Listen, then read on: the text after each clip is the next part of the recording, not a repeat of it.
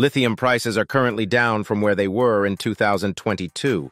A number of experts are forecasting dramatic increases in demand for this critical battery metal. Using data obtained from the International Energy Agency, IEA, the UN Trade and Development projects that lithium demand could rise by more than 1,500% between now and 2050.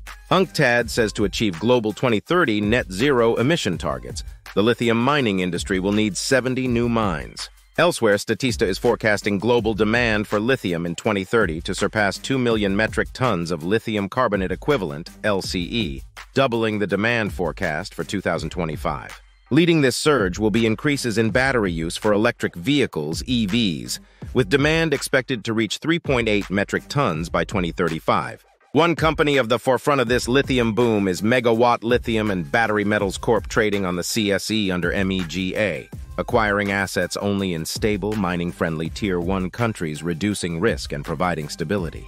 Megawatt Lithium is a British Columbia-based company focused on acquiring and exploring mineral properties in Canada and Australia.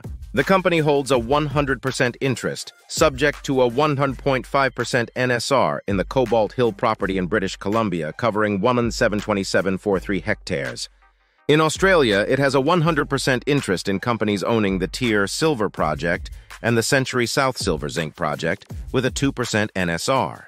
Additionally, Megawatt holds a 100% interest, subject to a 1% NSR in mining tenements in Northern Territory and New South Wales for nickel, cobalt, scandium, and rare earth elements. In Quebec, it owns the Route 381 lithium property and additional claims totaling 12 to 116 hectares in the James Bay area. To learn more, please visit megawattmetals.com.